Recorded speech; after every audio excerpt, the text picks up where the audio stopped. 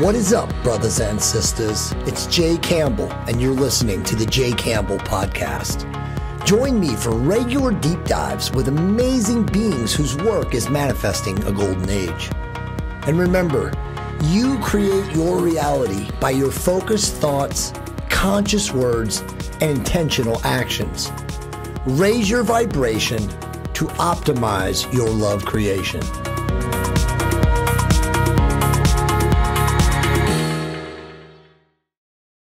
Hey guys, what's up? It's Jay Campbell, and I'm making a quick commercial here for 𝙒𝙄𝙄 my revolutionary cosmeceutical peptides company, co-founded with my business partner, Nick Andrews, who happens to be one of the world's top formulators. We have the revolutionary 𝙒𝙄 𝙄𝙨, which completely regrew my hair. If you guys saw my hair about a year ago, I was almost bald. I even had the micropigmentation program from Advantis. And now I've completely regrown my hair. That's just with version 1. Version 2 is now in the marketplace, or will be very, very soon. And it is 3 to 5 times as more effective than the current version or the original beta version of 𝙒𝙄. We also have royal blue serum and sky blue cream, which will completely upgrade your face. I mean, I'm almost 50 years old. I have a pretty good complexion. I use it regularly. My wife swears by it. It will reduce fine lines and wrinkles, dramatically improve elasticity, and just the overall look and feel of your face. You feel great on both of them. You can also use them with red light therapy. There's all sorts of great stuff. So go to 𝙒𝙄𝙄custom.com. And if you're a first-time customer, use the coupon J15 to take 15% off your purchase. I appreciate all you guys, and I send you tremendous love and light. Hey guys, what is going on? It's Jay Campbell, of course, the founder of the Jay Campbell Podcast. And here today is part 2 of my literally revelational and profound podcast with Sean McCormick, who is the founder of the Optimal Performance Podcast, biohacker, deluxe, amazing guy. But why he's here doing a part 2 with Jay Campbell is because he is extremely spiritually advanced. And him and I had a very, very deep and resonant conversation last week. And this is part 2 this week. Him and I are busy cats, but we had to make this happen. So Sean, man, welcome back. How are you, man? Oh, let's just pick up right where we left off. I'm good. I'm fired up. I like our little banter. There's a few minutes, like let's go 9 miles deep in 4 minutes, and then let's turn the record button on. Sean and I actually have just literally a 4 or 5 minute, as he said, profound conversation about how demonic Hollywood is, but we will spare that for another show at some point. But okay, so we started to get into where we left off last week. And by the way, guys, this podcast will run as a 2-part episode. So it will probably run, I'll probably run it the same week. I'll run it, as normal launch on Monday, and then probably drop the second one maybe Thursday or Friday of the same week, just so that you guys will watch it. I know everybody's bombarded these days. So the first point, and again, kind of where we left off, was the spirit guide connection. And, I will just say that ever since I recognized the power of, benevolence, resonance, connecting with my angelic guides, spirit guides, whatever you want to call them, my life has profoundly been altered. I have definitely risen from a path of ego and I would say blame and criticism to one now where I'm much more into acceptance and allowance. And again, I observe most things now from a neutral observational platform. And I know it's because I feel connected to them at all times. No matter how negative things can be for me, I can just pull back, walk outside of my backyard, put my feet in my grass or sit next to my dog and just say, you know what? I'm fully surrendered. Position me how you need to on this chessboard of life, and away, let's go. And then I just close my eyes and I breathe and I'm good. And I really am. And it might take 10 minutes. It might take 20 minutes. And I go right back to work, dude. And I feel absolutely amazing. And if people could just learn to do that on a regular basis, obviously daily, life would change. But I really want to get your insights into, what that really means for you. Yeah.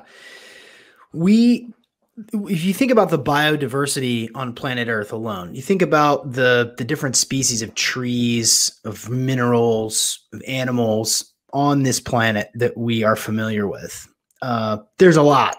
And we're discovering more all the time, and we don't know what's going on in the ocean. We're finding new species. And when you think about all of the biodiversity on the entire planet, there is an infinite amount of biodiversity in the unseen realms. Right.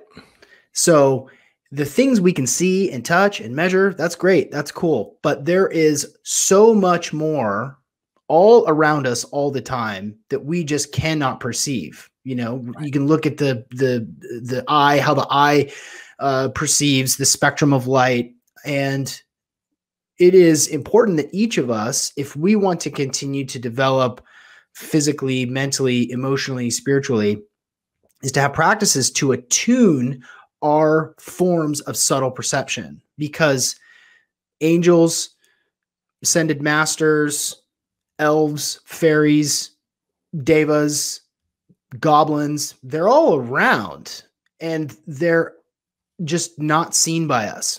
And so there are lots of different ways that you can attune your perception so that you are more aware of what's going on around you. And these entities, these subtle forms of energy, can take on different shapes.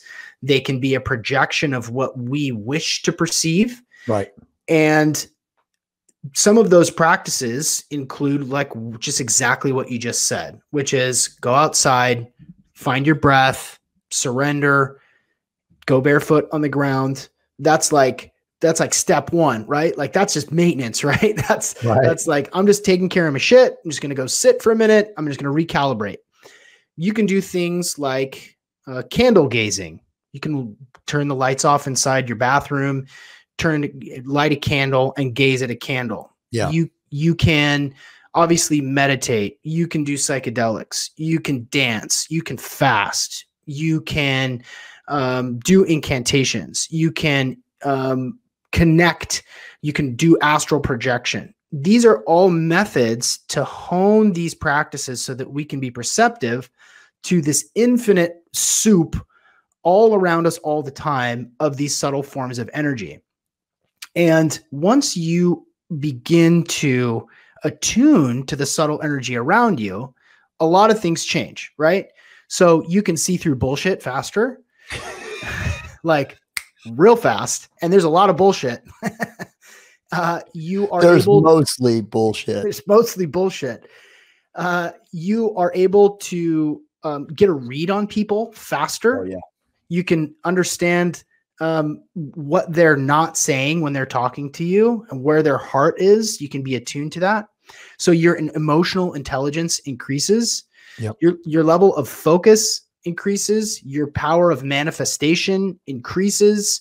And there comes almost like a superhuman, like superpower sort of ability in everyday life that just illuminates everything that you do. And there's no more important work than that. There is not anything that is more important than you being aware of subtle energy, because that's what's real, right? So very well said. Let me just add, to this. It's truly fascinating. Again, we were talking off air. There is technology out there, as you and I know, that can observe the interdimensional planes of existence, like you said, the imperceptive, where you have all these subtle energy fields and beings, right? They're fields and beings. I think there's probably even, non-life or non-organic beings with fields, right? It's insane. Mm-hmm. But like Kirlian photography, now they have like a different level of infrared that can also see these things, but you're absolutely right. But let's just go back to the ancient Greeks. Socrates and Aristotle talked about the, competing daemons sitting on each other's shoulder. So, you had the benevolent daemon. Again, I'm not talking demons, daemons, right? Now, obviously, root language word meanings have been hijacked and inverted, but you had a benevolent daemon, and then you had daemon, and then you had a negative daemon. And as you said, you create your reality through your will and intention. So whatever you saw in front of you, positive or negative, was influenced again by, these amazing, philosophers.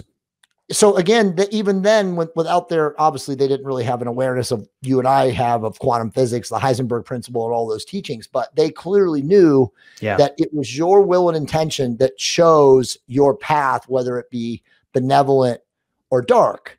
And so if you understand that just at that base level, you also understand what you and I talked about last week, which was that there is no good or bad or light or dark or red and blue. Everything is just a shade, and everything is constantly moving back and forth. Again, that pendulum aspect of things where, one thing will become the other in time. And then, it gets even worse because time doesn't exist outside of this third dimensional reality. So I think if people could just stop making definitions of like, one side is this side and this side is the other. And, I think of it like in the truth community, which has been so hijacked where, you have the white hats and you have the dark hats, you have people that are satanic and you have people that are for the light and all this stuff. And it's all BS because it's the same divide and conquer duality that they want, meaning they, whoever is the overarching controllers in the matrix, they want us never unified.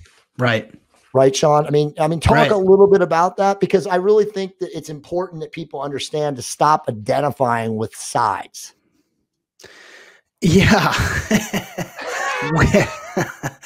we're all part of this, read a Dr. Bronner's soap bottle and understand that we're all one. We're all part of this thing. And that is a really woo-woo sort of thing to say, that we're all one. But the fact of the matter is that we're all part of this fractal universe. So the cells in your body, the components of the cells in your body are a smaller representation of what makes up the whole body, right? A little bone cell or a tongue cell is part of the whole, it's part of you. Totally. And we as biological entities in this plane, in this time, we are all parts. You're a cell, I'm a cell. We're all working on this thing together, and we're currently on Gaia, right? So we're all part of this big picture of these different entities, or of these different expressions of being in this moment in time. And so to say, well, that's this type of person or that's that type of person. Well, today they may appear this way. Tomorrow they could totally flip. You have this free will to choose who you want to be every single day. And when we look at the world with more nuance and understand that, like you said, it's a spectrum, it's a shade, and there are people that do evil shit. There are people that do incredible, beautiful shit. And when we other people, when we point and say, well, that's a Democrat or that's a Republican, and I don't associate with those people. Right. Then it's like you're creating a dualistic perception of the world that's just going to hurt your feelings and make you mad and disconnect you from the beauty and the divinity that you already are, and that person is, and that those people are. So we're all part of this thing. And a lot of us have done really great things and done really horrible things. Right. And so to say that there is a good thing or a bad thing, it's not so simple. And that sort of perspective, that shift in the way that you see the world is like taking off a backpack full of rocks. Right. When you're no longer tied to the definitions of what a person is, and you're no longer associating with, oh, I'm this type of person, I'm wearing this badge, right? I'm a fill in the blank. When you stop doing that, you're more free to make lots of different decisions that are the best for you, and the best for your community, and the best for the cosmos. It's this controlling mechanism that we have seen. It's so tiresome. It's so tiresome. Okay. So let me stop you, because we're going on a tangent, but it's a good tangent, because for people like you and I, it's important that you and I discuss this, because we just got to a perfect location. We're going to talk deep about astral projection, because and that's coming, but where we're at right now is a very important topic for you and I to address, because as you know, you just said it's boring. I said this to my friend this morning as I was riding my bike. He was like, dude, I'm tired of this fucking spin cycle, very advanced being consciously like you and I. And so people like us, dude, who knows how many times around the bush we've been, right? Because at our level of awareness, we've been through it, right? We've experienced pretty much most things And we're getting to this point now where we're watching the world unravel and, spiral, living in our heaven on earth. But, from an external awareness perspective, it's there, right? Because every day somebody brings it to you. I mean, obviously, I know we do our thing and we create and we stay in consciousness or consciously co-creating, but it's out there. So to that point of what you just said, a lot of people who are awakening right now, as we talked about last week, are there. They're now like, okay, I'm aware.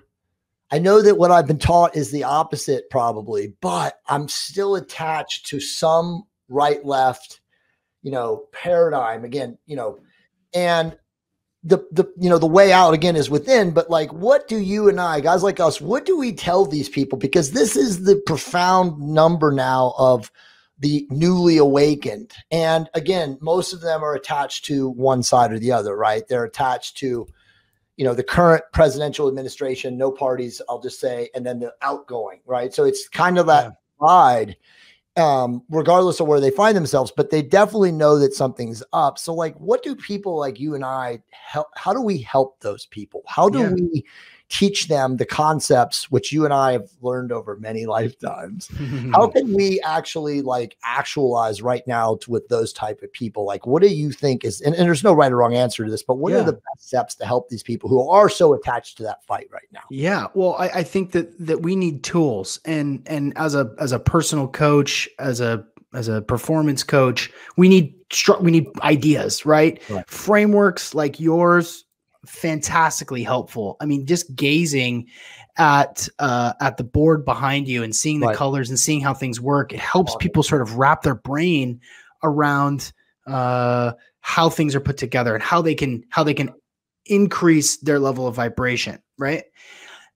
For me, the thing that is the most debilitating that comes up again and again and again and again is living in a place of fear. Right. There's nothing more detrimental to your health and your wellness, your spiritual ascension than fear. And we can talk about, archons feeding on that fear. We can talk about fear being a fuel for control. And I think that I'm sure you've gone there and covered that.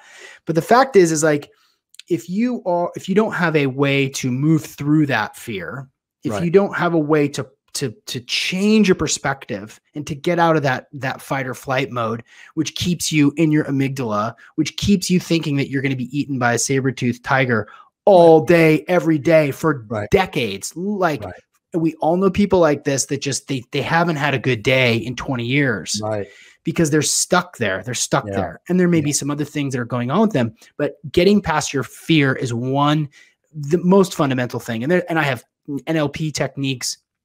There's a thing called the STOP method that's been really, really helpful for my clients. We can go there if you want a little bit later, but get past your fear. And the stress that comes from fear is also hurting your body. You're emanating negative energy throughout your house. You're sort of stewing in stress and fear. And it's really hard to do anything else if you're stuck there. So that's one thing. Another thing that I would suggest people do is ask themselves this question. And you can do this with your relationships, your job, your decision, whether or not you're going to flip somebody off in traffic is, does this serve my highest purpose? Right. Cupcake. Does this serve my highest purpose? Right. Like, snapping at my kids for spilling water in the kitchen. Like, does this serve my highest purpose? And even if you don't know what your highest purpose yet is, which is fine. It's totally okay. You don't have to have all the answers yet. Does this serve my highest purpose? When you weave that into your thought process and into your self-talk, your subconscious mind, your higher self, right? A version of you that is coexisting at the same time, throwing it out to your spirit guides that are with you, that are like rooting for you, that want you to be thinking in this way. When you say, does this serve my highest purpose? You start to make better choices, better decisions. That cupcake is going to be fun for my mouth for 10 seconds. And then I feel guilty and flabby and jiggly when I go down the stairs. So no, I'm going to refrain from that. I'm not going to flip this guy off. I don't know what his deal is. He's having a hard day. I'm going to refrain from that. I'm I'm going to sit and work. I'm going to do my thing. I'm going to create. I'm going to start a podcast. I'm going to play guitar. I'm going to paint on my canvas. I'm going to go play with my kids. Does that serve my highest purpose? Absolutely. So those are two of many things that I think have really helped people that I work with. And when you filter everything, when you filter your decision making through, does this serve my highest purpose? It comes automatic. And then you become a better decision maker, moment to moment, day to day, year to year. And then what happens is the universe is like, oh, he's doing it. He's doing it. Right. He figured something out. He got the cheat code. He understands that he can ask himself this question and make better choices. And then what happens is the universe comes to support you. It supports you on this path. Sean, all beautifully stated, man. I mean, I can't really, I could say it a different way, but you hit it direct. I mean, it's, as I told you, like, the Zukov book, Creating Authentic Power, Journey to Spiritual Partnerships. He says that all third dimensional, and again, when I say he says, this is in his book, but I mean, you and I already know this, and many people have said this in another way too, but that all 3D relationships and partnerships are dying. All 3D created things, from constructs like, central banking, to, brick and mortar infrastructure for businesses, like everything that was 3D served a purpose for what it did, and it's dying now. And you can be beholden and attached to those things, or you can create higher dimensional, multi-sensory relationships, as he calls them, spiritual partnerships, and focus on that. Or you can just, again, stay in the attachment to 3D, and as 3D unravels, so do you. It's a choice. There's no judgment in that. So to what you're saying is, and I love it, is you have to get again to that fulcrum, to that place of neutral observation in your life, so that everything that happens to you, you can either choose to react out of fear or respond out of love. Mm-hmm. And when you respond out of love, you're coming from what you already said, from your highest and best intention, or your highest and best place, because love is the only thing that matters. I mean, as a soul or a spirit, however you want to look at it, at the end of your physical incarnated life, nothing is going with you except the love that you make will be equal to the love that you take. So that's it. There is nothing else. So you're exactly right on it. I mean, the only thing that you can choose to do if you want to be a master in human physical form is to respond out of love. And as you know, and as you already said last weekend, today, even today, the ego wants us to react out of fear, because the ego's job is to allow us to survive. As you said, there are no saber-toothed tigers on the Serengeti anymore. We're literally living in air-conditioned houses, right? I mean, what is the risk to our physical well-being from a 24/7 perspective? Very minimal, unless you're in South Africa right now. Yeah, right. Oh, but man, let's be honest. I mean, our egos, our ego mind is the prison. It's the prison prism, because it traps us in this survival mode of programming. And you said it best, there are people, dude, who are literally in survival for 40 or 50 years. My parents, my mom and dad are multimillionaires, retired in their 70s, and still live in survival. Yeah. They've never done any inner work on themselves. And again, I have no judgment of them. I love my mom and dad for who they are. They did what they could. They live a life better than 96% of people on the planet. And to them, they don't even understand or have that awareness, because they've never done any internal work. Yeah. They don't understand what internal work even means. So like, to what you said, it's a choice, bro. It's literally a choice to stay in survival, which is being stuck, reacting out of fear, letting the ego call the shots, or getting to that place of neutral observation where you respond out of love. And you and I know, dude, and I'll let you respond to this and then we'll jump into astral, but you cannot get to a place of neutral observation unless you fucking do the work. Yeah. If you don't know what that means, then you ain't ever going to get there. Last week you talked about it, or we talked about it. We're talking about it now. It's introspection. It's contemplation. It's meditation. It's plant medicine. It's psychedelics. It's astral projection, which we're going to talk about in depth. It's literally going within to go beyond. It's that simple. And so few to this day, bro, even still do that. You talked about just go out into the backyard. Like that's step one, bro. Most people have never even gotten to step one. Hmm. The work can be fun too. The work is interesting. It's gooey and fascinating, and it's intriguing. It's enveloping, and I live for the work, bro. It's so fascinating. At 8:45 every night, I'm literally thinking about, wow, I can't wait to wake up tomorrow morning. What am I going to experience without looking at my fucking cell phone? Yeah.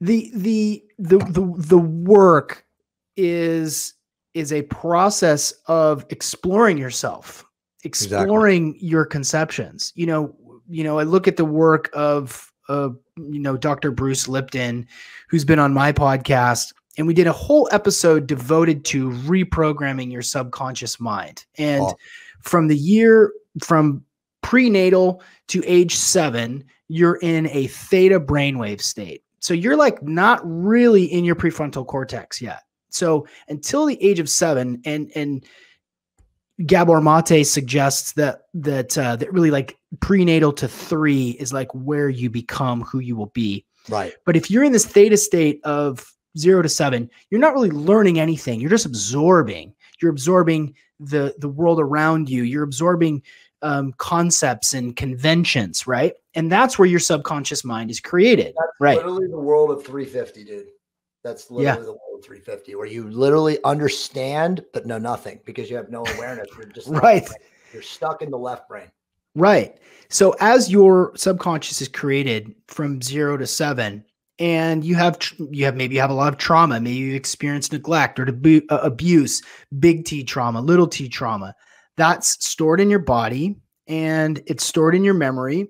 And as you continue to grow older, if that goes unchecked, then it will manifest in different ways: obesity or cancer or toxic relationships or a gambling habit or alcoholism. And if you don't go and take a look at that and do the work, and the work can be something like self-hypnosis at night before you go to sleep, recording a track that you're talking to yourself, programming your subconscious mind so that when you go to sleep, you can do some of this work.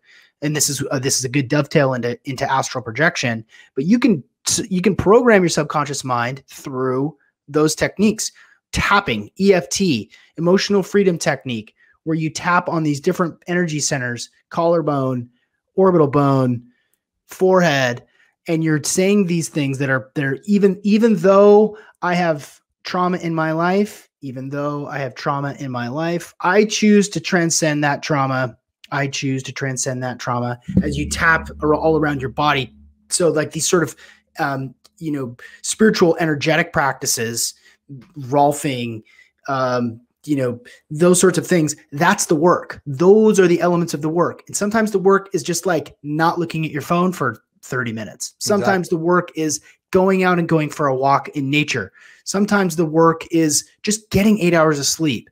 So when you're inundated by news and media and fear and stress and bullshit, it's tough to do the work because you're so distracted, and the deck is stacked against you because there's money to be made on your sickness. There's money to be made on the way that you use your dollar in the world. And so that sort of work, helping people kind of unpack what that work looks like: therapy, coaching, flotation tanks, plant medicine, that's the work. Yeah. Well said. And we'll get to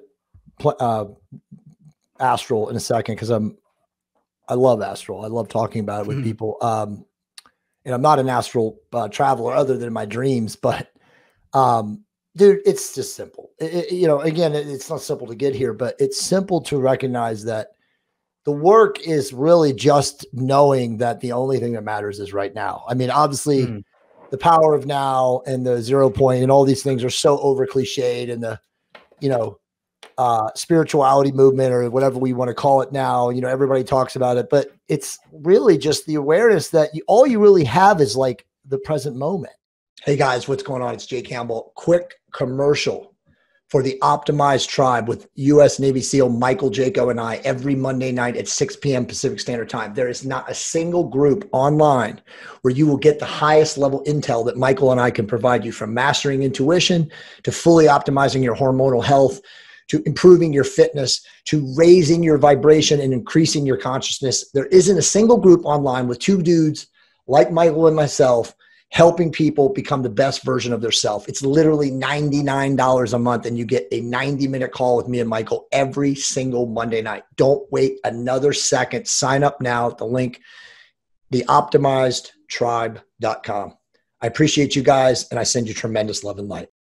I forget the guy's name, Brown, that wrote The Precious Present or whatever, talking about, do you have presence to be in the present moment? I can't think of the guy's name, something Brown. And you probably have read the book, but the reality is like, it's just getting to a point where your awareness is of your breath and in your conscious state in the moment of every second. Mm-hmm. And that there is no tomorrow that's guaranteed, and that past it's gone. It doesn't even exist and from a relativity standpoint. So if your mind goes to what happened in the past or what may happen in the future, it really doesn't even matter the amount of work that you do with all the things that you talked about, which are all important. And again, you can't get to this conversation that you and I are having without doing those things. But it's then getting to that awareness of like, you know what, man, fuck it. I'm fully surrendered. Every single moment is a goddamn blessing. I can choose to be grateful for being in that moment and having that moment. Or I can choose to be worried about something that may or may not happen in the future. And again, I think all the math has ever been done. Like 98% of the things that we worry about, bro, never even materialize. True. It's true. Yeah, it's true. Well, 98% of all the thoughts in our head are coming from our subconscious mind, which existed between the ages of 0 and 7. So all of that stuff, all that negativity is coming from this place that you can't even track to now. You can't even pinpoint anymore. Exactly. And to your anxiety and depression, that's living in being fearful of the future is anxiety, and lamenting the past is depression. Exactly. I mean, so think about how retarded that is. They both don't exist. Right. Exactly right. Anxiety, the numbers and statistics around the increases in anxiety and depression in even super young people is a lack of being in the present moment. If you're present, you don't have anxiety about what's coming next. If you're in the present, you don't have lamentations and mournfulness about the past. You don't feel depressed. And that's hard. That's hard to do for a lot of people. It's hard Sean, why it's hard? That's so beautiful what you just said. You know why it's hard? Because think, where are young boys? Where are they most of the time? Video games. Where are the young girls? Instagram, Snapchat, or YouTube. Mm-hmm. That's where they are. How can they be in the present when they're in a matrix simulated reality created by people who do not want them to be living in the present? Right.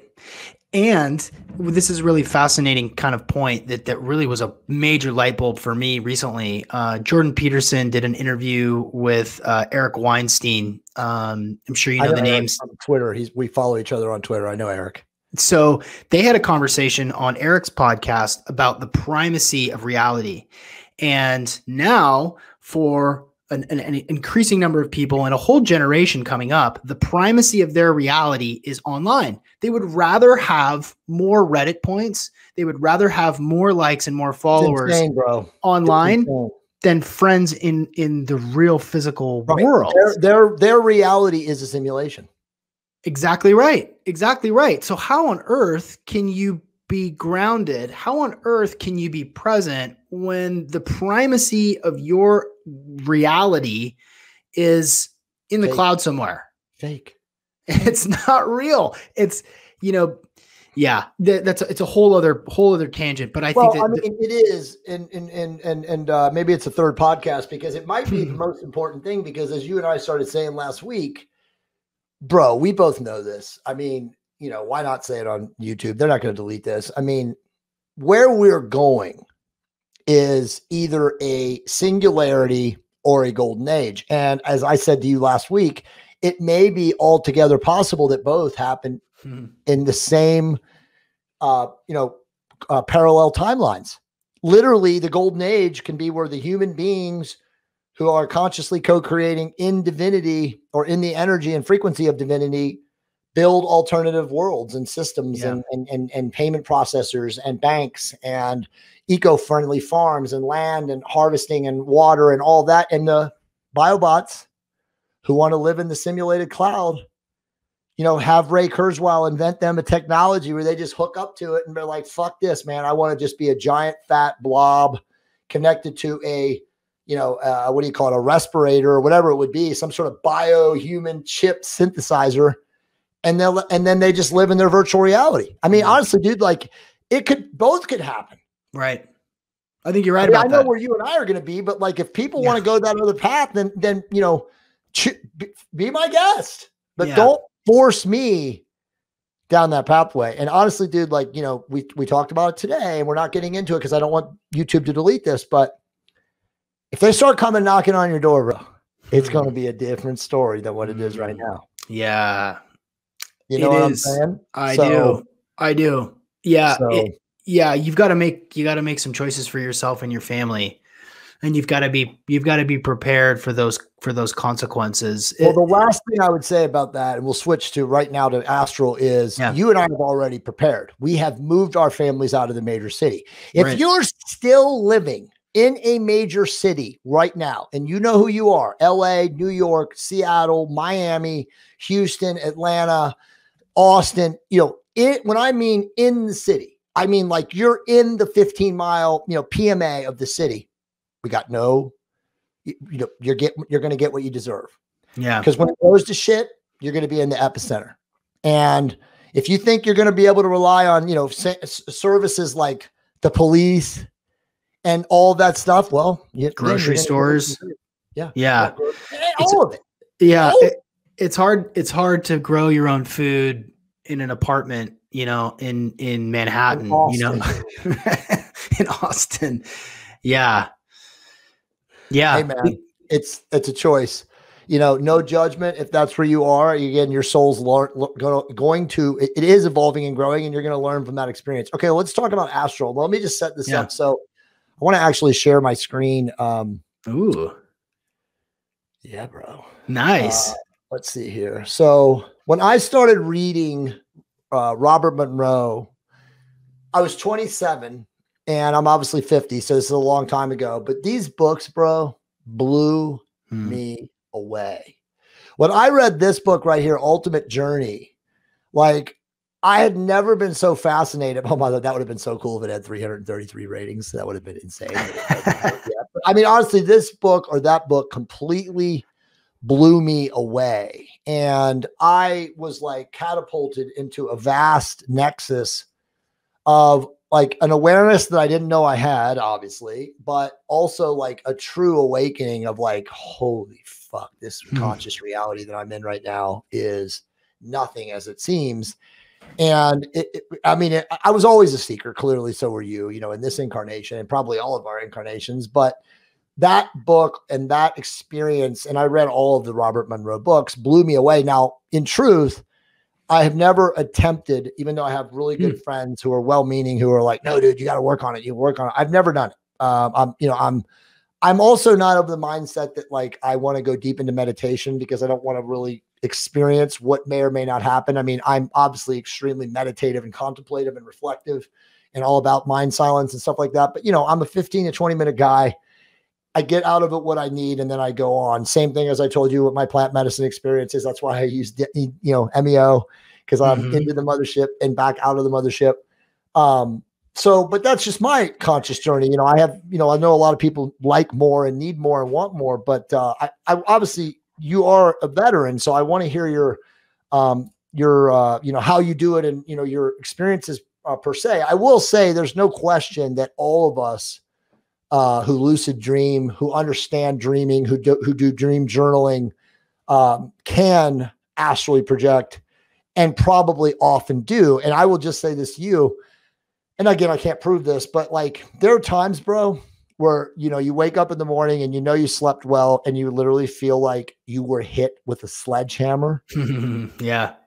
Right. So like, to me, I've always thought like, you know, I know that this didn't happen in my, my fake, actual dream state, physical reality during the day, but in my real reality, which is at night when I'm sleeping, something incredible happened. I was in a fight, a foxhole, a bomb went off, whatever. But I mean, so to me, I always kind of was open to the idea that maybe I am astrally projecting in that capacity, because there's no fucking way that my physiology should take this kind of a beating upon waking up. And as you know, it's not just like the restlessness about waking up, you're stiff. It's like 6-8 hours later, you're, again, you're physically awake and you feel like you just were in a football game, a type of football game, right? Yeah, right.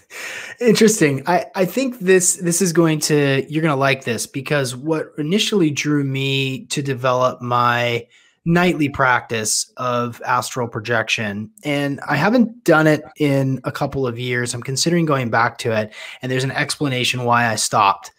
The reason I was drawn to it, not only because it's amazing and cool and fascinating, and what does that say about the nature of reality if we're able to project out of body with lucidity and recall.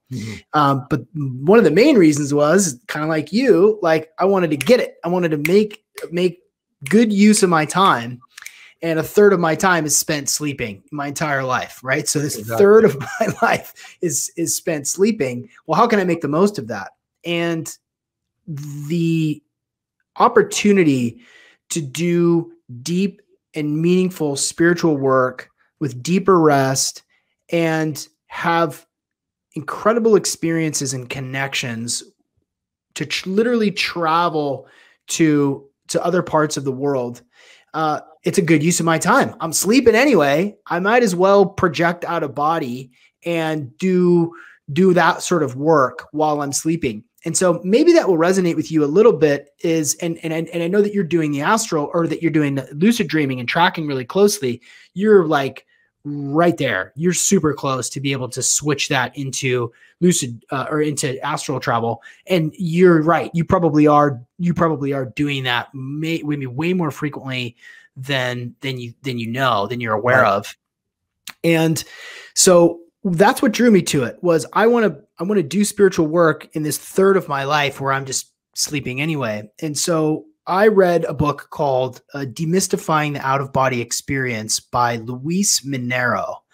This is a phenomenal text, phenomenal. And it talks about the research that they're doing in Portugal with this giant geodesic dome with a platform out into the middle, just like Professor X from the X-Men, to induce higher capacity for astral projection.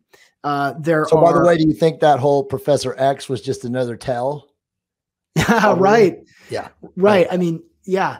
The research goes back decades and decades and decades. But even before that, we're talking about ancient peoples doing this sort of work, projecting out of body, getting into an altered state of consciousness, like every shaman, that you've read about, to do this work on the astral plane. So I read, thank you. I read the book and I immediately started to put into practice all the things that were suggested. So there's a couple of key elements to this. And one is will. Will is the number one and most important element in it, period. Will. Right. How bad do you want it? Right. How much are you thinking about it? Right. How are you orienting your thoughts, your actions, your behaviors during the day, your lifestyle habits that may fuck with you when you try to do it? How bad do you want it? And that goes the same for everything. We could do a whole podcast on will, but this is the central tenet of this: is how bad do you want it? Everybody can do this, but how bad do you want it? So what I decided was in 2018, I was like, I'm going to do this. I owned float centers. I had access to float tanks all day, all night. And so I decided that I was going to be working the night shifts at the flotation tank center and then sleep in the tank and project from the tank, because that's it's sort of a perfect environment to project. So after reading this book, I decided I was going to take all of 2018 off of cannabis and alcohol. and I like cannabis and alcohol. I've, enjoyed it, for a long time. But I said, in order for me to really elevate my vibration, some people choose vegetarianism or veganism in order to go on this path. And for me, it was, a joint a day, a beer, a glass of wine at night. So I wanted to elevate my vibration so that I was able to project more effectively. And lo and behold, about 2 or 3 weeks into this 1 year period where I was adamant that I was going to be disciplined, I had my first projection. And I was in the float tank, and I did what's called VELO, VELO, which is voluntary. I forget the E. It'll come back to me. Voluntary something longitudinal oscillation. And basically it's a long-winded acronym of saying you're basically moving energy up and down your body. Exactly. So forget the E. You're moving it up and down your body, up and down your body, up and down your body. You're opening your chakras. You're picturing and going into your chakras from root to crown. You're opening them up. You're closing them. You're opening them up. You're rotating them around to literally suck in what's called a 𝙒𝙗. And a 𝙒𝙗 within this context is the energy inside a room. And we've all felt this before, right? You walk into a library, there's a vibe in there. You can think of 𝙒𝙗 as a vibe. You go into the bedroom, there's a vibe in there. There's some things that happen in there. You go into the bathroom, your office has a 𝙒𝙗. There's an energy inside this room, and we can all affect that energy with our consciousness. We can actually change the energy into a room. We've all walked into rooms where you're like, ooh, there's some people in here man, it does not feel good. I'm going to go in. And then you're affected by that 𝙒𝙗. And if a room or a bedroom where everybody projects at bed at night has a lot of negative energy, right? Having a television in your bedroom is a bad idea. If you got dirty electricity in your bedroom, that's a bad idea. If it's messy, there's shit everywhere, and there's piles of clothes and kids' toys in your bedroom, it's a pretty scattered sort of environment to try to do this. So I took a lot of effort to make sure that my float centers were dialed. We're talking sage and Palo Santo and crystals and, agua de Florida. Yep. Just taking. I have a box. You got a chug. Yeah. Literally. Yeah. To take care of the energy inside a space so that it's not tampered and sticky for you to be able to project. So I'm doing these practices. I'm doing these practices during the day at the grocery counter, moving energy up and down my body, saying, I will project with recall tonight. I will project with recall tonight. I did some of the practices, some of the breath work, and I think it was 2 or 3 weeks in after I'd read the book and I was doing these daily practices, I had this like moment, naked in the float tank, probably 11 o'clock at night. And then this like sound, this like popping sound. Wow. And then I'm up above myself looking down at my body. And this was the third time in my life that had happened to me. It happened in a meditation session, probably 3 years prior, involuntarily. I just found myself up above my body and thought, well, this is fucked and weird, but I'm just going to stick with it. I didn't lose it. And actually my very first float session that I did at some dude's house of this yoga instructor, I had an involuntary projection in his house too, within his float tank. So this is the third time. So I'm like, oh, I've been here before. There I am naked in the float tank. I can see through the float tank. I'm now floating up above, and I go, well, I'm going to head out into the lobby. So I, kind of cruise out to the lobby.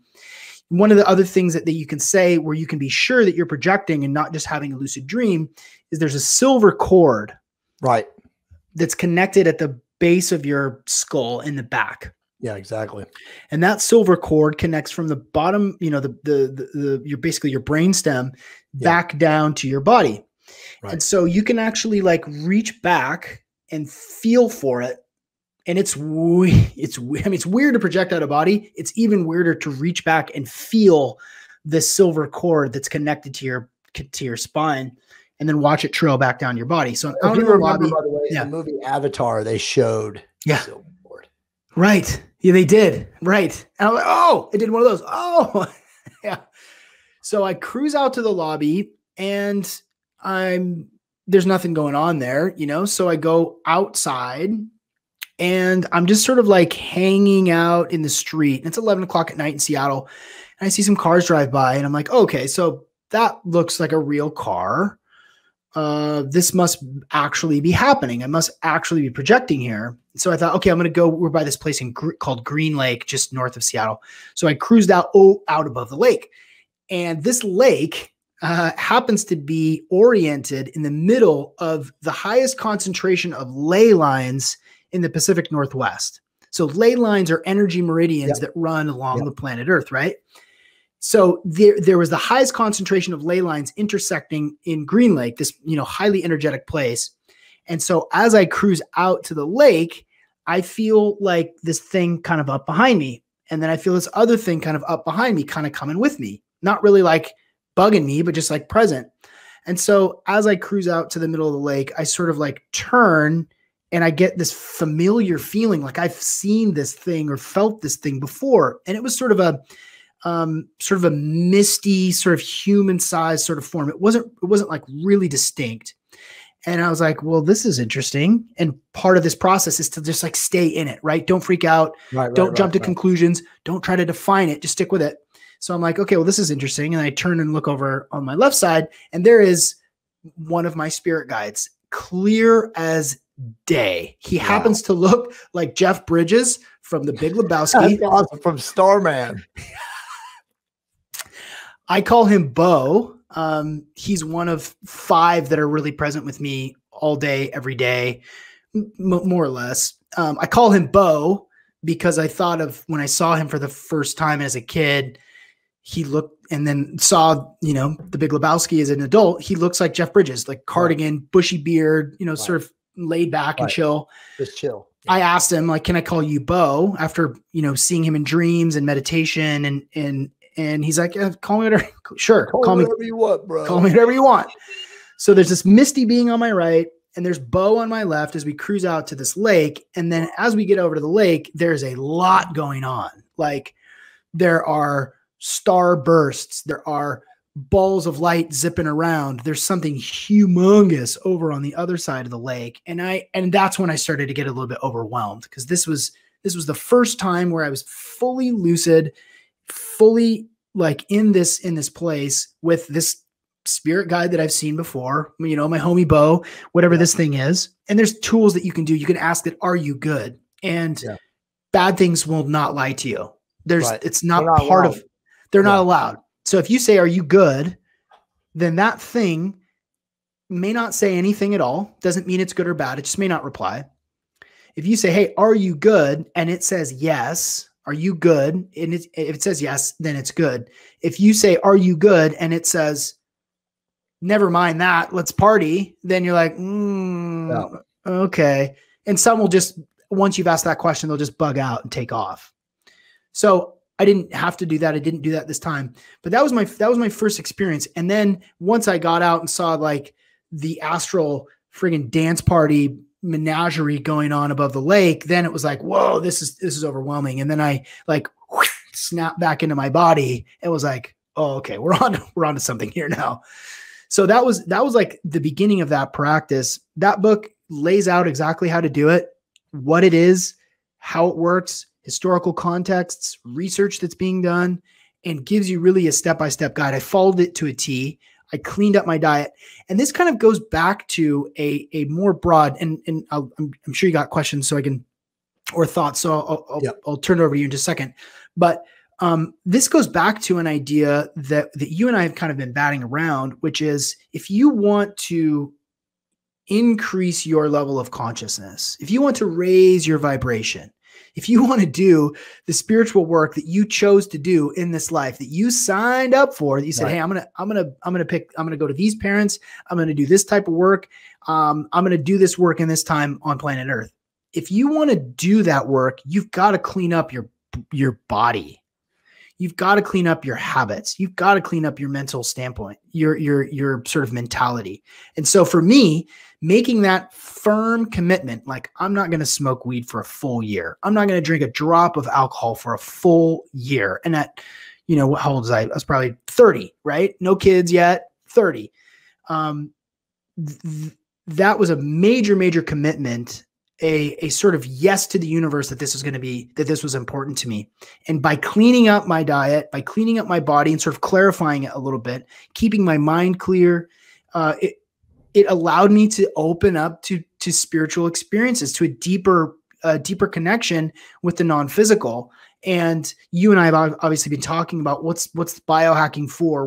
Why does it matter if you have hair? Why is being fit a thing? What does it matter if you have a six pack or not? And it's like, well, it's a pathway is what it is. So that was a long, super, super long rant. No, it's good. I mean, I want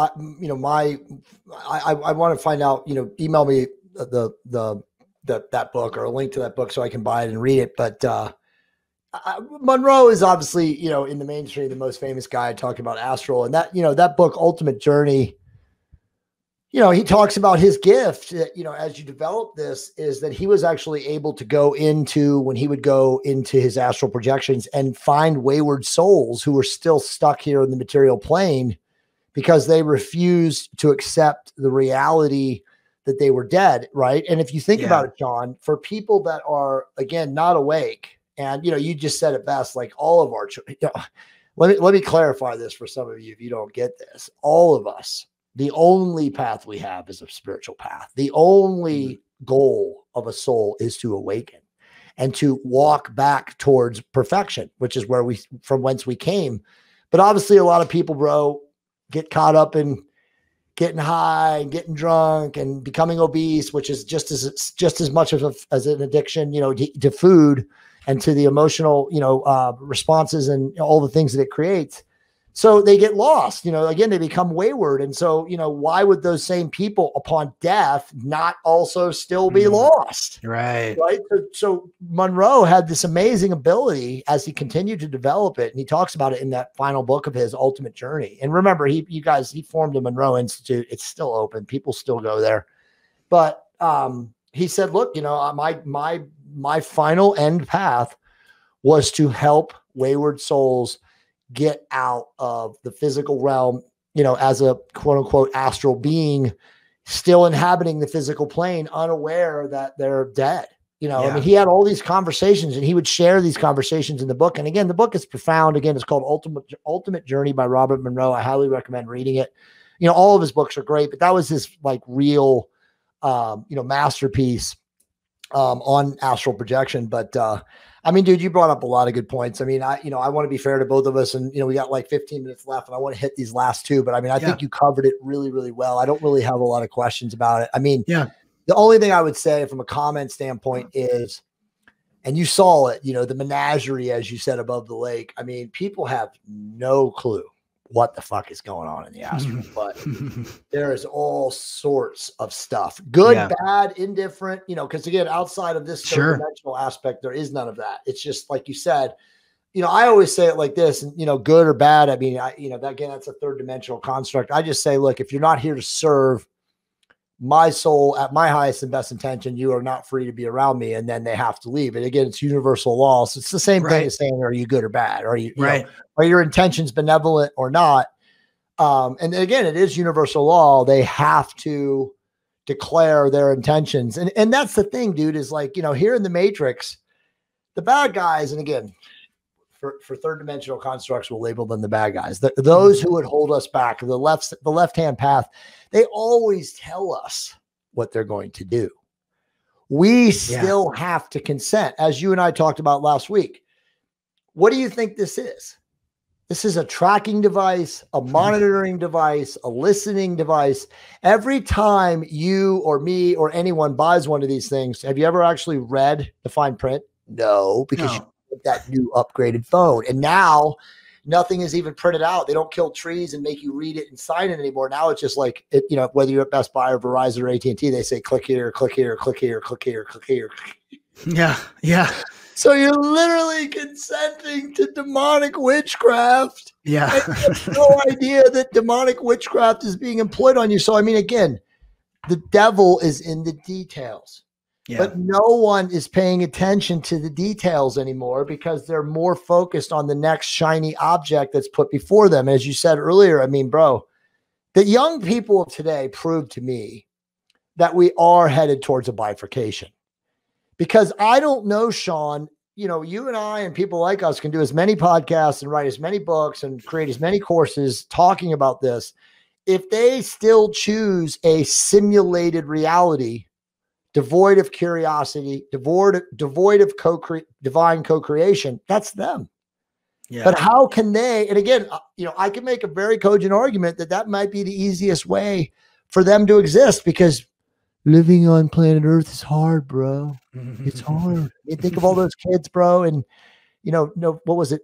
February when it was late January, early February when they had that cold snap go through Texas, and they don't even have fucking food in their house, bro. Yeah, and they had no food for 3 days because they couldn't order Grubhub or whatever it is they do and how they survive. I mean, imagine, bro, being in a world where you don't have staples in your pantry.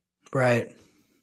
But they live in a different reality because, as you said, their reality has been a cloud, a virtual fake simulation that they have no way to actually navigate other than what is being shown on the screen, which again, television, right? Which is the same thing from an internet, from a TV.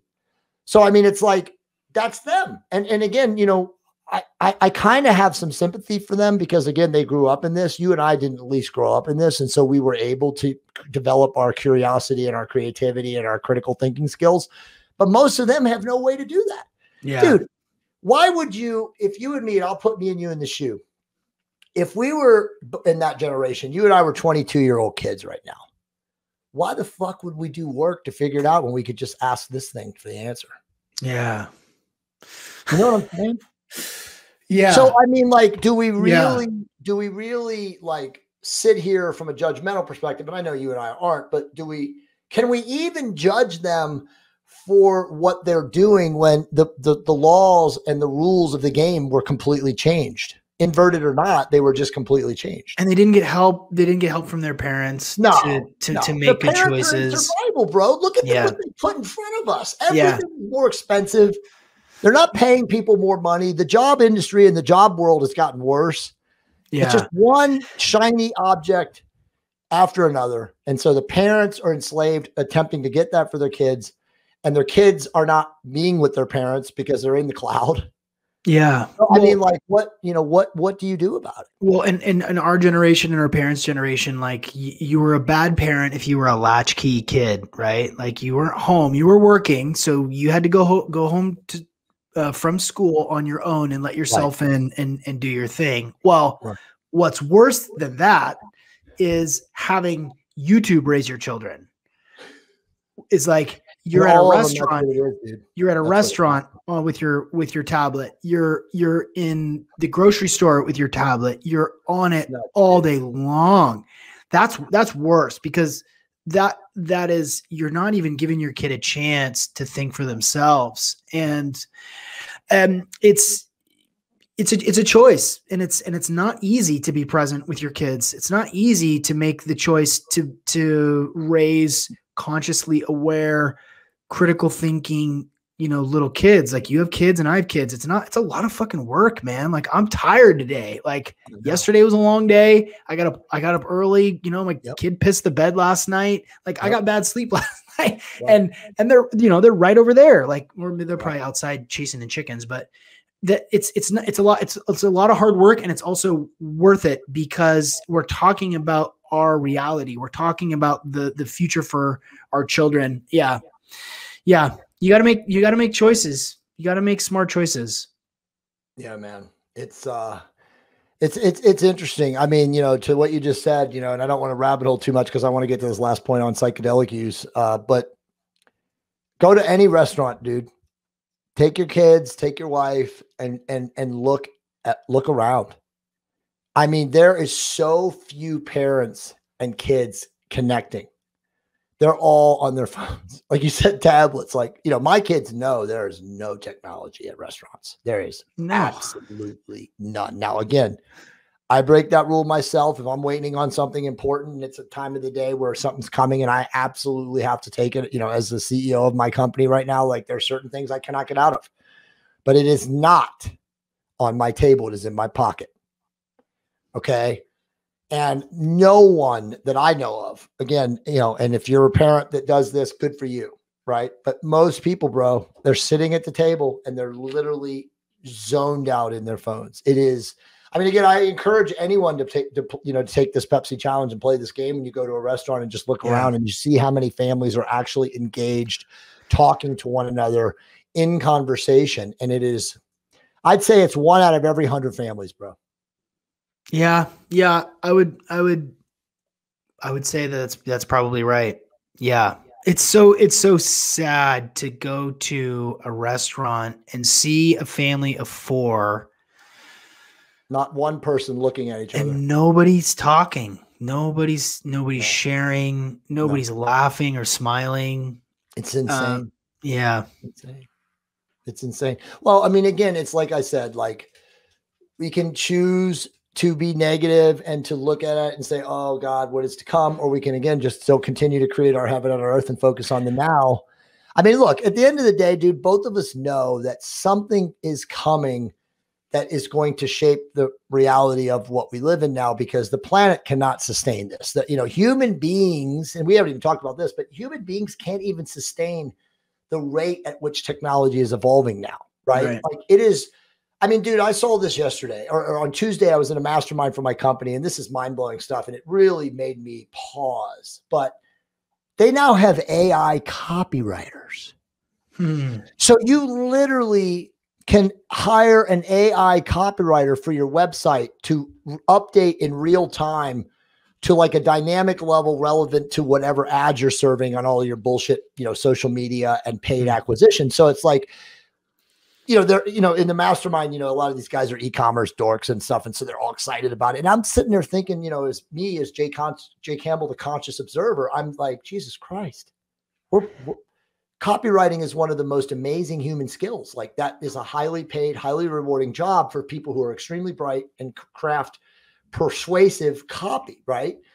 And they're almost gone now. We're on the phase where we phase them out. So it just hit me again, as a conscious creator. I was like, Jesus God, dude, what does this mean for humanity, dude? Like, what does this really mean if we look at this from a deeper perspective? And again, I don't want to rabbit hole. I want to get to the last topic, but it really means, dude, that we're not far from, again, either the golden age or the man-machine merge, the singularity, as they call it, the Ray Kurzweils and the Peter Diamanduses. And it's your choice as a human being, as a father, as a husband, to pave the path or tread the road of what side you're going to be on that fence. And obviously I know what side you and I are on, but the people that watch us, you know, you're going to have to make the choice soon. And I don't know if it really, I mean, again, you know, Diamandis says 2030 to 2031, and the angels, you know, say the golden age starts between 2031 and 2034. So, I mean, we're not far away. Yeah. Right. But something is going to happen. There is absolutely no doubt about it. The brain of a human cannot keep up with this processor, right? Computing power, you know, the quantum and all these different levels now that they have. So again, that is in and of itself proof that great change is imminent in our construct of reality, our society, whatever you want to call it. And you will, as a human being watching this podcast, have to make that choice. It's the point, Sean, and it's not far off. It's true. Yeah. You may have to move. You may have to switch your job. You may have to sell a bunch of your shit. You may have to learn how to do small engine repair. You may need to learn how to sew, and you may need to learn how to cook and garden. I mean, yeah. I mean, let's be honest. I mean, you know, my wife and I were talking about this yesterday morning. We were just being in a grateful moment, and I was like, shit is so bizarre with what's happening. We had just both watched the JP Sears video, and I was like, she's like, yeah, but do you think it'll really get to that? And, you know, we'll have to, and I'm like, think it'll get to that. It's not a matter of if, it's when, dude. And she's like, well, you know, we'll just move. And I'm like, move? We will literally be getting a bug out bag, and we will be bouncing to wherever I feel is the safest place to go. I mean, again, this is not prepping, and I still live my life within 50 miles of Los Angeles. You're within 50 miles, I think. Are you 50 miles with Seattle? Yeah, I'm within 50 of Seattle. Right. So we're still living in the matrix, succeeding, doing what we have to do. But I mean, again, you have to live your life as if, what was it? Robert De Niro in the movie, I think it was Heat, right? Don't live your life if you can't, whatever you do, you can't walk out in 10 seconds flat, right? So if you don't have that path already mapped out in your mind and as a mental construct, then whatever comes is whatever comes. But I mean, obviously, dude, look around. Yeah. Well, look what's happening in South Africa right now. Yeah. People are literally in the streets protecting their homes. Yeah. There's no cops. And this is in a very, very modernized part of South Africa. This is not like the rural outskirts of like chaos. Yeah. So again, dude, it is what it is. All we can do is live in the moment. But again, are you really consciously ready? Tying it back full circle, and we just have a few more minutes, so maybe we can do a part 3 down the road. I have till 11. We're good. Keep going. Oh, okay. Pulling it back full circle is, if you are in a state of fear rather than preparedness, exactly. if you don't have an ability to do high quality discernment, and discernment is to differentiate between what's real and what's not, what's fed to you with an agenda and what's not. Do you have free will or not? Right. If you can't make that distinction, then you're going to kind of just go along with the thing, and you're going to do what people are kind of suggesting you do because they say it's important. The science says it's important. I got to do the thing. Like, so if you're thing to do, Sean, everybody else is doing it. Yeah. If you're stressed and fearful, it's really hard to make a good choice for your family. And that's when people got to get swept up, right. And they make choices that they really don't feel that good about. They commit to doing, something that they don't really feel really good about, but then they find themselves they're too far gone, and they don't have a plan. They don't have a plan B. Like me and my family and my in-laws, like, we have a bug out plan. We have a place where we're going to go. We've got gear. We've got set up. We're going to have gas and food and gardens. Like, and that's not paranoid. It's just, you got to think this stuff through. You got to see the writing on the wall. And it's, and this is not, I'm not saying that we're looking at apocalypse right now, but we're definitely looking at a shift in our reality. Yeah. Right. Yeah.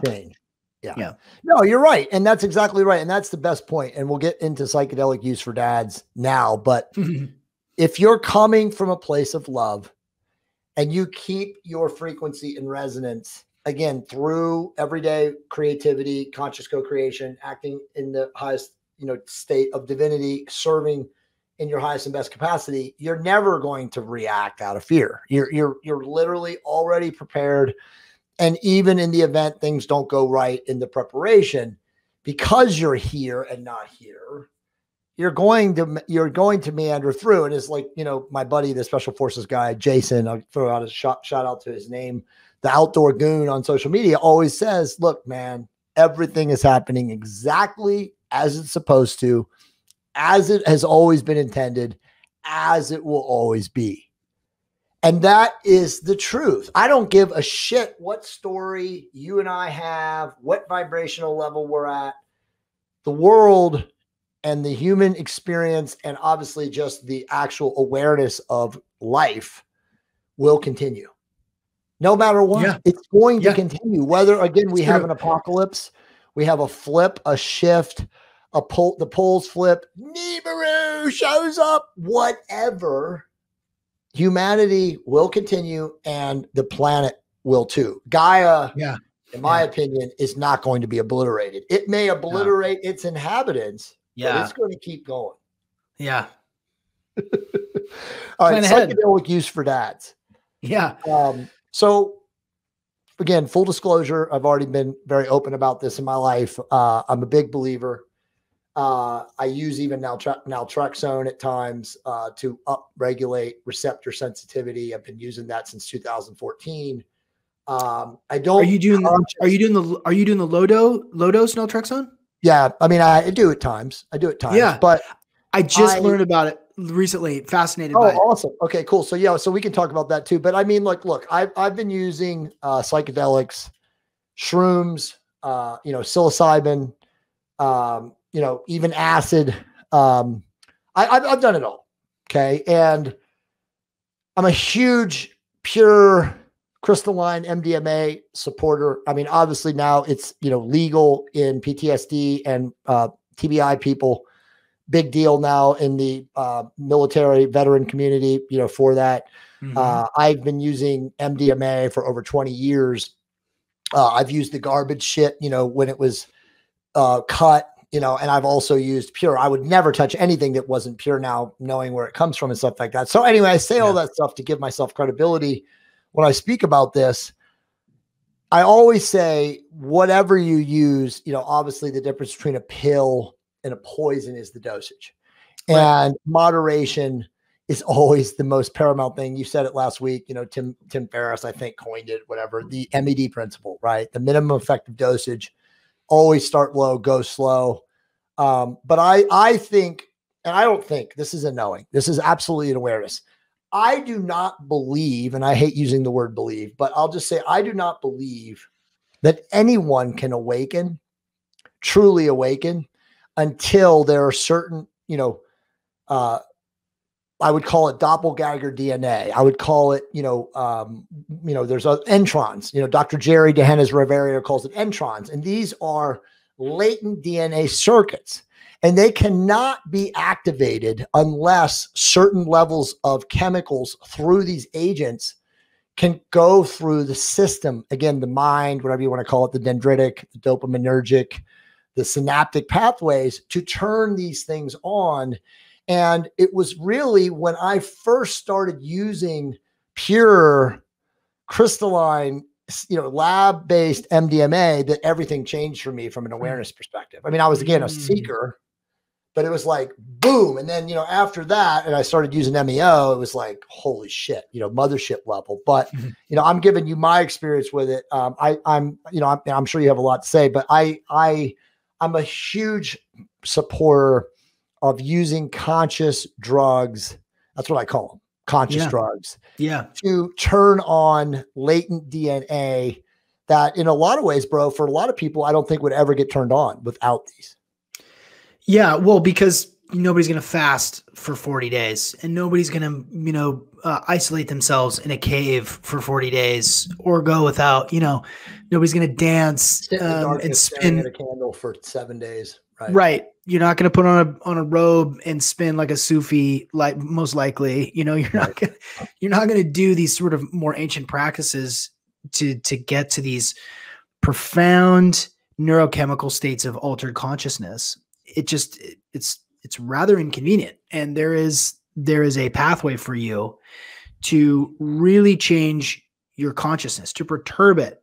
And we know the neurochemical explanations between, what happens before, what does your brain look like before you take a dose of psilocybin, new neural connections, other places lighting up, spontaneous processing of trauma, preparation for end of life, and the research is supporting it, and the research is great. And I think essential for what's coming next, which is, actual centers that are outside, with the right people and the right mix, where you can go do some assisted psychotherapy with a psychedelic and actually do some really deep work in a conscious and responsible way. That's what's coming. There is a sort of reductionist scientific explanation that will satisfy the shareholders and that will satisfy the medical community and the skeptics that are like, well, I've seen this is your brain and this is your brain on drugs and seeing the egg fry in the frying pan. So I'm out, I don't want to participate because it's scary. And, if I do 2 hits of acid, I'm never going to be the same, it's going to pickle my brain. And now we've seen 30, 40, 50 years of people who have been experimenting with these compounds, expanding their consciousness, innovating, creating visionary art, doing incredible research, creating Apple, transcendent people who have been doing these compounds for a very long time. And there's, in my mind, sort of a distinction between, maybe people don't know what the term entheogen is. And what an entheogen is a compound that you're using to expand your spiritual self. So rather than a psychoactive compound, which it will be, but ayahuasca is an entheogen, psilocybin is an entheogen. If you're using acid to explore your consciousness, it's considered an entheogen. And the power of doing this in a responsible way, in a thoughtful way, that's using the right protocols, the right mindset, and the right setting, the right environment, you're able to unlock things, just like you said, these latent DNA, you're able to unlock things that are just like dormant in you. And what comes from a responsible use, and I think that I personally think that that men, dads, fathers, leaders have to be experimenting. It's really important that we explore our own consciousness, because that's where innovation comes from. That's where the next vision of civilization will come from, is through this exploration of our consciousness. And rather than going into it to like trip out and enjoy the light show and wow out at the shiny colors and the swirlies, and the tree that's talking to you as you take, 4 grams of, psilocybin cubensis and go for a walk in the woods, that's cool. Don't get me wrong. There's nothing wrong with that. But this is on a pathway, hopefully, for you to learn something about yourself, for you to learn about the nature of consciousness, to tap into the fundamental consciousness of this fungi that's been around way longer than we have. Just a little bit, bro. It has information for us, and when you go into a psilocybin ceremony, or you're experimenting with yourself and you're thinking about, what's my intention? What do I want to learn from this? And you have a little bit of fun with it. You can sort of treat the mushroom as an entity, because it is a sentient entity. It is the most ubiquitous. Everything comes from fungi. Plants are cool, animals are cool, but fungi first. Minerals, fungus. That's really the baseline of how this physical reality has come together. When you go into it with an intention to, learn something about yourself, or ideate on a future vision for yourself, or to just explore what that looks like, what will happen if I just close my eyes and breathe through this. It is the most profound tool for personal development, period. Do you agree with that? Do you think? Oh, yeah. Yeah. Well, I wouldn't be who I was without these experiences. Right. And again, I was very blessed that I was able to start down this path without children. I would say that it would be much more complex, and maybe we can talk about that for a minute before we get to the last point. If you're in survival, the perfect example is like, my kid pissed the bed last night. I had to wake up. My sleep is disturbed. It's obviously, don't anyone listening to this profound podcast, don't misunderstand what I'm about to say. You can do anything, right, with will and intention, as you already said. But like, the reality is it's definitely going to be easier to start down this path of using psychedelics in whatever form or fashion without the responsibility of also raising children in parallel. But you could definitely do it. I think you and I both, were blessed and, humbled and privileged to have the opportunity to start before we had the experience of kids. Because as you know, kids are a whole different thing altogether, and they require massive amounts of time. And it's crazy to think about just children and energetically where they are, right? Because as you said, like, before 5, I think they're still in the the God realm of consciousness. They don't even know, they haven't been brainwashed and converted into the matrix yet. They're not part of the energy and frequency of duality and dissonance. You know, they're still literally in that loving only energy. And obviously they stay in it as long as you and I or the parents, you know, govern them with a will and intention of love and not, you know, a reaction of fear. So it's interesting even in of itself, but like, you know, what would you tell a parent who watches this podcast or watches both podcasts and is like, you guys are blowing my head off, but how do I do this? You know, I got a 4-year-old, a 2-year-old, and a 6-month-old. And, you know, I have sex like once a month, you know. Yeah. You know what I'm saying? And so like, I've got like all these other responsibilities to handle and take care of. And it's like, you're talking about using psychedelics. So what would you say to that person? I would say read Men Are From Mars, Women Are From Venus. Start there to really understand how hormones work, to really understand how fucking important it is for you to be alone as a man. It is essential. Essential. You literally, you have to have time by yourself. Yes, dude. Just to keep your shit together, just to keep sane. Dude. It's insane. Like, no, that's, I mean, that's a whole other podcast. Yeah. No, I mean, it really is, because, you know, men don't do that. Men in the matrix, especially in the West, are trained to internalize everything. Suffer. Right. Just deal with it. Just deal with it. It's all going to work out. You cannot, you will implode, or it will manifest in other ways through alcoholism or that's what I was just going to say, bro. Do you know how it manifests? That's what happens. So the man buckles, sugar, alcoholism, low testosterone, obesity, insulin resistance, lack of erection, wife cheats on him. Right. Then man's destroyed, you know, because the system, if he's also the sole breadwinner, he's done. Right. So now he's paying her, he's, you know, paying her boyfriend too. And then he hasn't had sex. And so, you know, the game is like, get myself in the best shape I can so that I can actually have sex with another woman. And then they never.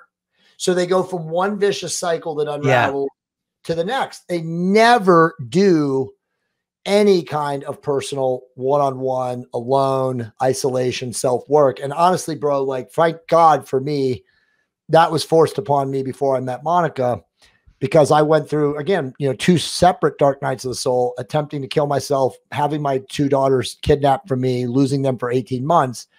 I was forced to sequester myself and go into isolation because I wanted, when I first got out, being so devastated, and I was a fucking mess, to just, and you know, thankfully for women in life, there was no Tinder at that point, but you know, I was on Match.com and I was on whatever. And my goal was literally to have sex with 3 women in 24 hours. I was a disaster.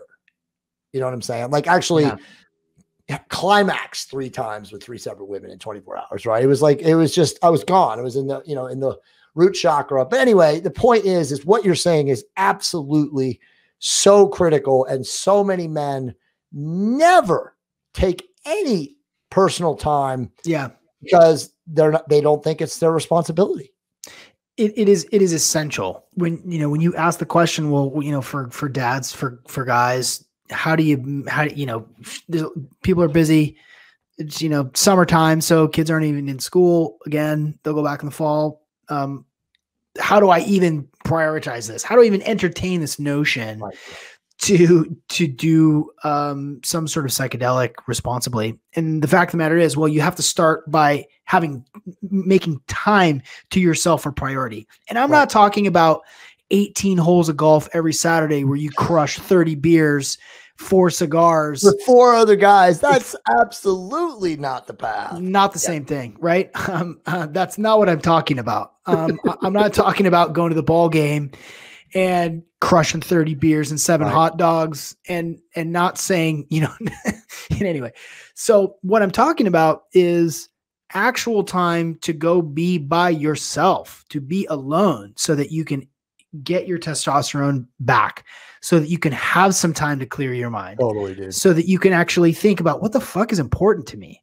What do I need to be focused on right now? Right. What do I need? What do I actually, oh man, what do I actually need right now? Do I need to move? Do I need to eat? Do I need to cry? Do I need to just, space out and stare at the ocean with a fishing pole in my hand? Like maybe yes.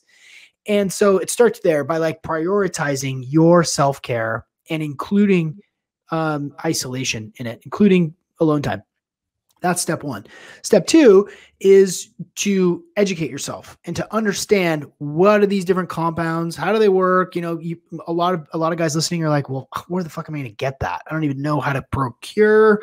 I can't ask my coworker. I'll freak him out. He seems cool. He obviously, my doctor can't give me a script for it.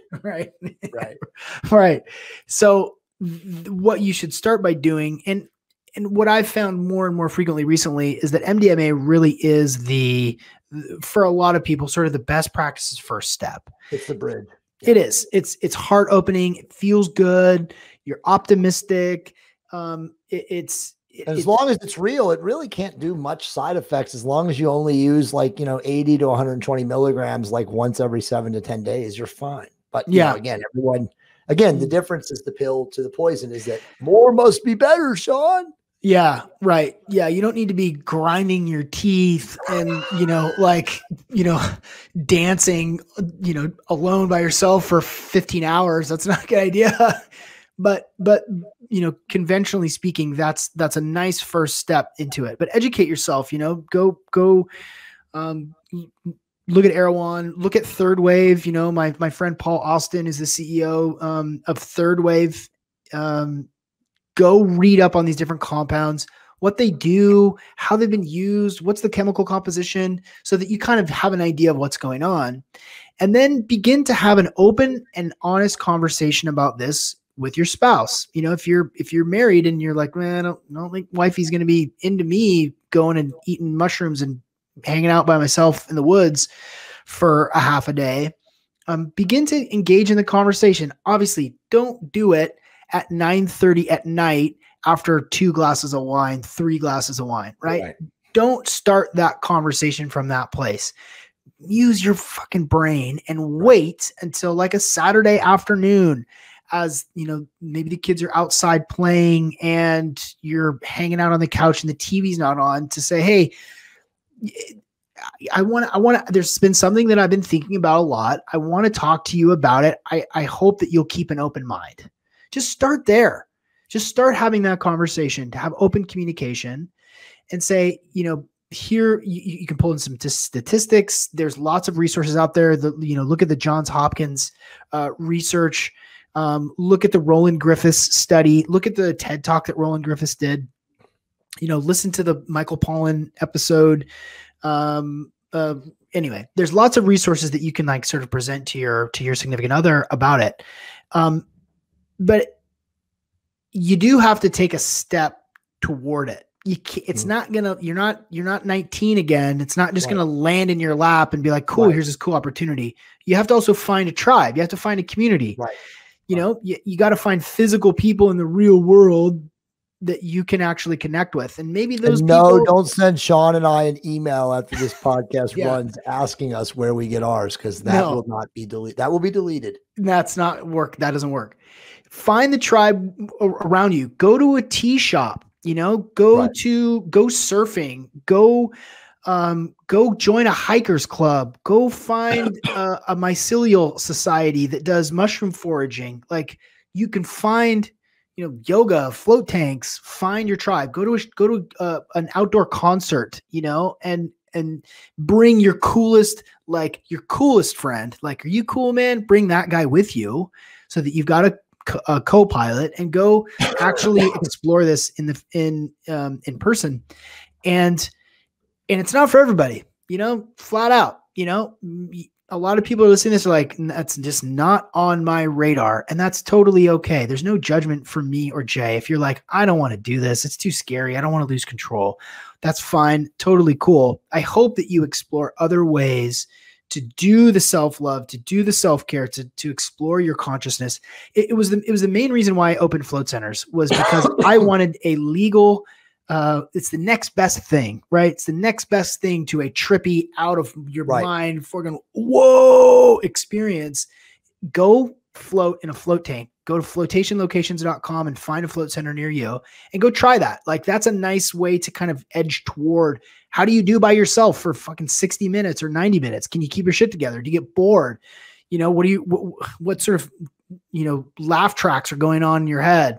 So for me, it's, for people who are serious about their personal evolution, psychedelics are a massively powered, the most powerful tool for doing that. And it's definitely the quickest hack. I would say you're being nice, bro. This is the Jay Campbell podcast. No, but I mean, look, this is the Jay Campbell podcast, right? Like, they would not be listening to me if they didn't get the truth and the authenticity and the transparency. And, you know, anyone who's this deep with you and me now knows who you are too. So it's like, I'm just going to cut out and say it. Like, if you're in a relationship and, you know, you want to do this and your wife does it, you need to evaluate your relationship. You know, I'm not telling you to go get a divorce, but you're not in the right relationship. And again, you know, I keep talking about this in my private group on the Optimized Tribe. You know, I do once a week call with everybody. You know, we got like 800 people in here. And, you know, I'm always telling them, I'm like, look, man, you can be attached to the 3D world, which is unraveling, or you can start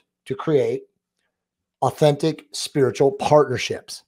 Yeah. Because, as you know, making my spiritual growth is the only priority left. If you do not evolve your spiritual growth, you are going to unravel, just as the rest of society is unraveling right now. Look around. Sean and I don't, because we're not in that stream of consciousness. We're in our stream of consciousness, which is creating, unconsciously co-creating. But the reality is it's that simple. Like, you know, you're being nice and, you know, being open and stuff like that. But like, there isn't anything else right now other than developing authentic power, and authentic power comes from creating spiritual partnerships. And the only way you're going to evolve your consciousness, obviously your spirituality, is through these type of things. And if it's too much for you, then tough shit. I mean, I just did a big call last night with Metal, which is like, I don't know, the biggest men's group in West Los Angeles. It's full of celebrity entertainers and all these high level dudes. And, you know, they wanted me to talk about testosterone, and they wanted me to talk about, at the end, consciousness and stuff like that too. And a lot of the guys, there was like 80 guys on the call, you know, it was a Zoom call or whatever. And, you know, a lot of the guys, just older guys, are just turned off. Nah, testosterone's not for me. Meanwhile, they're dead. They're decrepit. They're bent over. And it's like, you know, I don't have judgment of you, but like, you are living in a paranoid, survival controlled reality where you're not open to expanding your mind. You're clearly not evolving into spiritual partnerships and creating authentic power in your life. You're beholden and attached to the old way of doing things, which, hey man, that's fine. If that's where you are and that's where you've gotten to, and, you know, you would say, well, it got me here. I've got 6 million in the bank. Good, man. Good on you. Stay there. Be who you are. Just know that the 3D world is dead already for those that can see through, you know, the third dimensional perception of things and have a multi-perceptional awareness. It's already dead. You and I already know it's dead. We're already prepared for it dying. But there are literally, 4 billion people, probably maybe 5 billion people on planet Earth that aren't in that awareness and aren't ready. And so when it comes, they'll have to deal with it. You know, you and I will already be 5, 10, 20 steps ahead. Who cares? And there are many like us. You know, I'm not saying that we're better than anybody else, but it's just mind blowing, dude, that people stay stuck. Again, stay attached to things that do not serve them, which again are always coming from ego, which is fear-based. It's all fear-based. Anything that the ego has overriding power and control over is based on fear. It's not based on spiritual evolution, or again, authentic power, which is only love. There is only authentic power is love, right? You got power, which is strong, or you have force, which is weak. There is nothing but power if you want to evolve consciously to wherever this planet is going. And again, dude, let's be honest. I mean, if you evolve with force down here, you will become a transhumanist. You will become a biobot. You will become stuck into some sort of like a interdimensional matrix with just like a transistor coming out of you that like keeps your airways, you know, up and down while you're living in this cloud reality, you know, cloud atlas. I mean, it's just, it's, you know, call it what you will, but that's not resonance. That's dissonance. That is absolutely dissonance. You can be lied to and believe that living, you know, not as God intended you is resonance, but that's a lie.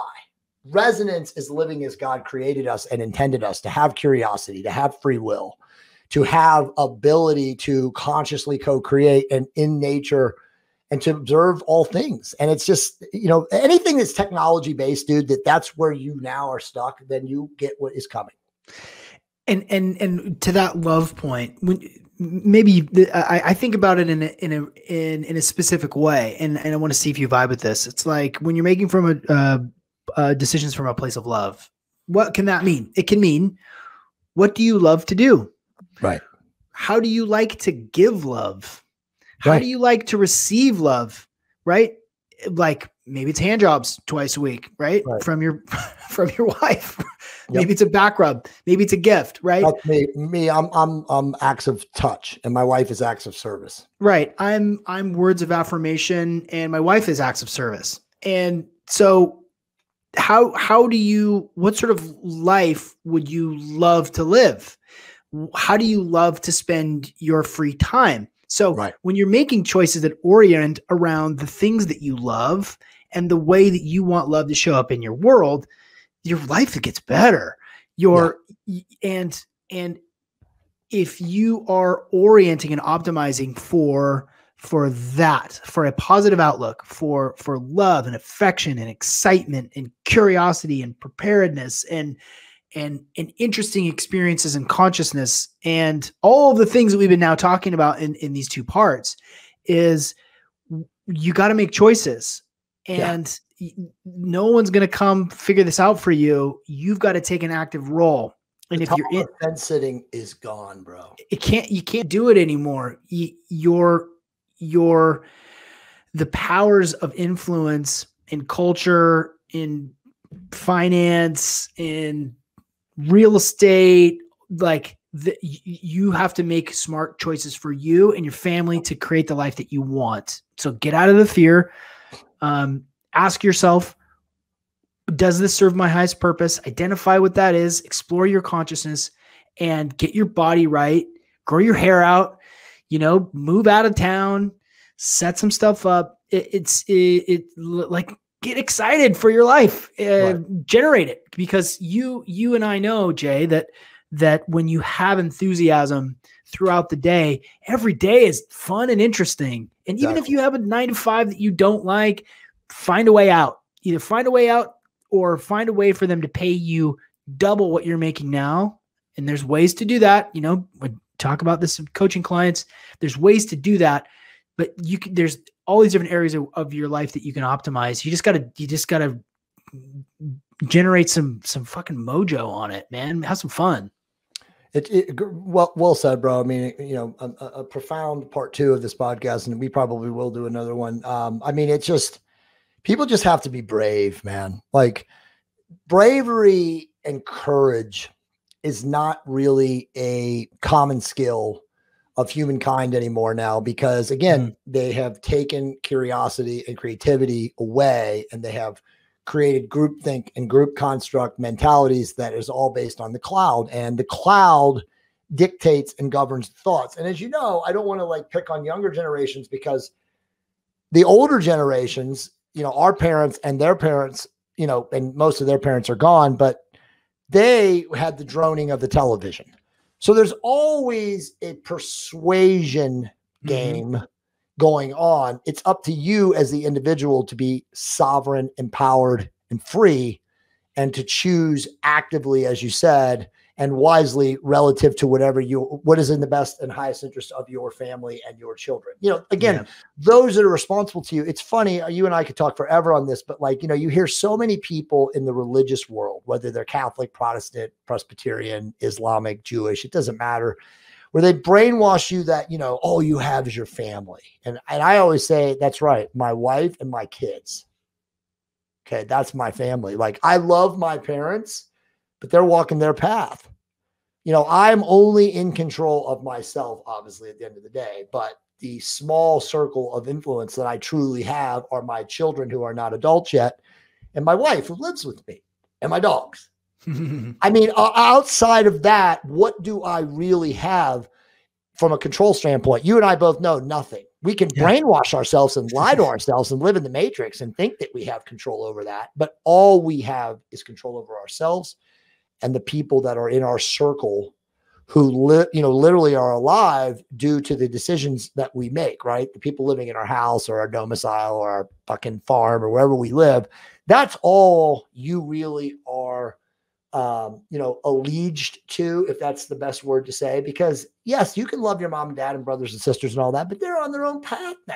If you're an adult, they don't have any say. And if you're, as you said in the very beginning of the show, if you're attached and depressed because of something that happened in the past or, worries of what may happen in the future, you're cheating yourself out of the present moment.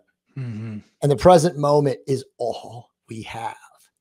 And so embrace it and live, seize the day, carpe diem, live at your highest and best every single moment. Yeah. And if stuff happens that you want to label negative right away, or your ego is reacting, like you said, somebody cut you off in traffic and you want to be like, fuck you. Forgive yourself if you do. I mean, hopefully you get to a place where you can say, hey man, you're having a bad day. I send you love. But if you don't, forgive yourself and get right back into the present moment. Right. Yeah. You take chances, fuck up, make mistakes. It's going to happen. It's inevitable. You're going to fail, and you can count on that happening. You just make more adjustments. You try new things. Somebody looks at you funny. Oh, who cares? Who cares? Go. Literally. Right. I mean, yeah, that's it. I mean, for me, I don't even look at my mistakes and my failures and my collapses and my fiascos and my debacles. I don't even look at them negatively in any sense anymore, because they were just great learning experiences. They were perceptional value. Yeah.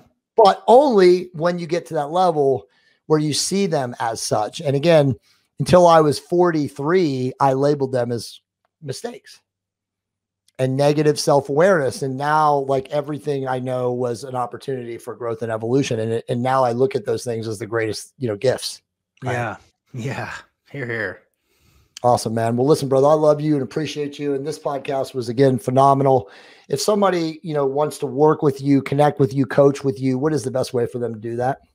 Yeah. I mean, the fastest way is to go to my website. It's SeanMcCormick.com, SEAN McCormick. Or you can go to Instagram. It's real. There it is. Real Sean McCormick. That's the fastest way. I'm super accessible. I'm really open. I post frequently. Some of it's focused on nutrition and biohacking, and some of it's jumping off of very large rock quarries. Yeah. I actually watch. Nice. I watch you on Instagram now. Yeah. Bro. You're like one of 3 people I actually pay attention to on Instagram. Nice. Oh, that means a lot to me. It really does. Let me thank you for letting me. Yeah. Sean Evolver on Twitter. I don't use that very much, but thank you for the vitals. I just want to say, Jay, I'm so inspired by the work that you do. I'm inspired by your ability to reinvent yourself and to innovate. I'm inspired by your delivery and the way that you're showing up in the world. And honestly, I feel really fortunate to have connected with you in such a deep way, and to be able to go this deep and dive into this content with you. It's really a pleasure. I can't wait. This is the beginning. This is the beginning of a beautiful friendship, man. It's really great. Thank you. It's beautiful, man. I agree. I feel the same way. You are one of the children of the light. All of us are uniting at this current time on planet Earth. I can't wait to honestly break both of these podcasts and, right back at you, man. Like, hopefully you and I can get together at some point, in the near future. It's like I told my wife the other day, like, how much time do we really have to be able to freely travel, bro? Yeah, right. That's the question that you really have to ask yourself. Yeah, sure. We can get on a private jet and spend 40 grand and I can fly up to Seattle, or you could fly to San Diego. But it's like, in realistic perspectives, like, how many people in average society are going to have that ability? Because again, it's looking weirder and weirder every day. So, embrace these moments, embrace this opportunity. Again, I'm grateful and privileged and humbled to be able to connect with you virtually now. Mm-hmm. And obviously we're very, very close. Again, 2 children of the light, reconnecting in this time and place. So yeah. Namaste, brother. again, I love and appreciate this opportunity. And I will just say to everybody watching this show, remember, raise your vibration to optimize your love creation. We will see you guys very soon.